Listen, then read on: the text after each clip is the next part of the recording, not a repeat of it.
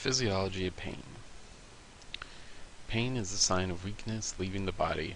That's an old Marine Corps slogan, and something our head trainer at UTEP used to put a sign on her door about that, and it's just kind of something you can say to an athlete that maybe they're a little sore, not feeling too good, beginning of the year. It's just a sign of weakness leaving the body. But today's lecture, we're really going to talk about the actual anatomical and physiological ways that we feel pain and ways that we can modulate that pain. So pain, what is that? It's an unpleasant sensation with emotional aspects associated with actual or potential tissue damage.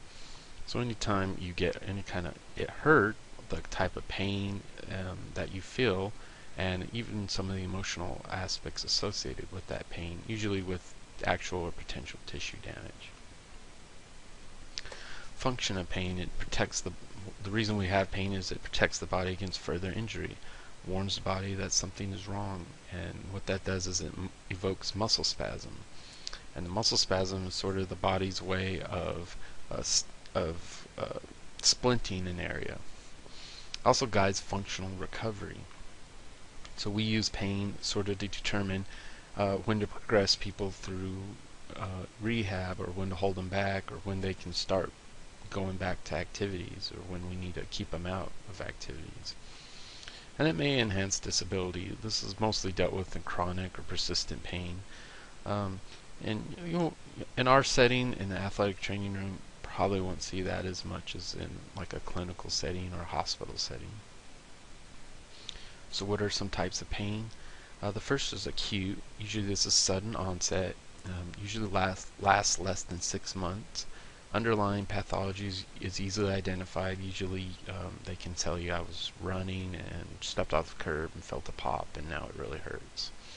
It's usually well localized and defined and associated with tissue damage. And most of the time the acute pain will subside with tissue healing. Persistent or chronic pain is long duration, extends beyond normal recovery time. Typically the textbook answer is over longer than 6 months, but I mean you could technically probably call someone chronic pain or persistent pain even if they've had it for 2 to 3 months. May or may not signal continued tissue damage. Usually activation of dysfunctional neurological or psychological responses. People usually may lose feeling in an area and have psychological responses, things like depression, anger, trouble sleeping, things like that. History of treatment failures. These people will come to you, they've tried a lot of different things and nothing's helping. Again, some common side effects are depression, anger, frustration, decreased activity level, getting out of shape, things like that, and decreased sleep. We have referred pain, which is experience of pain in one area when the actual potential tissue damage is in another. Usually this is deep, dull, and achy pain, and it's due to non-specific nerve root distribution. So as the nerve converges at the spinal cord, the excitability affects nerves at the same distribution. So people who have the signs of a heart attack are that radiating pain down your jaw or on your left side. That leads us to radiating pain, which is pain that shoots from an area of injury to an area that is uninjured. And the pain radiates due to nerve root injury or injury to the trunk that nervates that area. Usually specific to the nerve root distribution. So someone has an injury in their back, their lower back, the L5. Usually they'll have pain shooting down their leg. Usually sharper, more intense, and usually associated with paresthesias or trouble, decreased movement. Now it's pain assessment. This is how do we assess the type of pain and the severity of the pain. And it's important to do this to assess the quantity and the quality of the pain.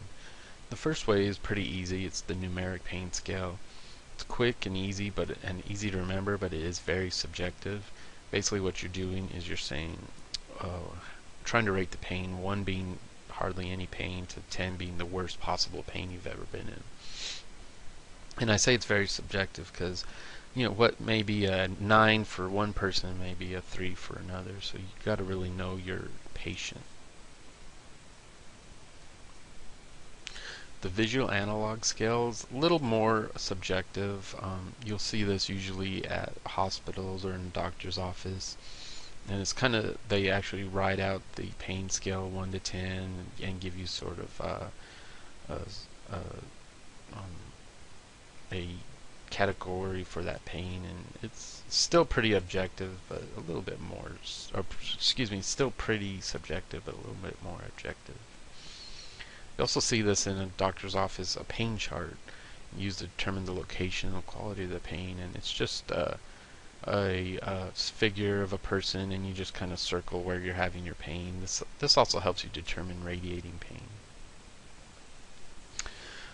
You can also use PQRST, which is a way of just remembering the questions to ask when you're writing out your notes. So P stands for provocation. How did the injury occur? What does the activities increase or decrease your pain? Q stands for quality or characteristic of the pain. R, referral or radiation. S, severity of the pain. And T, timing. When does pain occur? So the goals for your treatment of pain should be obviously to resolve the pathology or what's wrong, to modify the perception of pain, and to maximize the function of that person and that area. So some anatomy. Neurons are basically your nerve cells, and they consist of several things. The cell body, which is the body of the cell, the axon, which is down here, or excuse me, is the tail right here, and dendrites. Okay, this is the axon terminal, so this is kind of where the tail leads off into these different areas.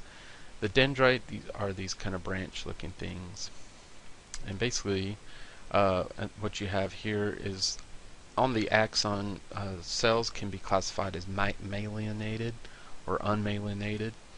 And what this is just a fibrous sheath that runs along the axon. What happens is the pain is really a chemical reaction that causes a electrical charge. This charge is picked up, or the chemicals are picked up and translated, and it turns into an electrical charge. And then this charge can jump into these little spaces right here, and this really speeds up the transmission, so it's more quick.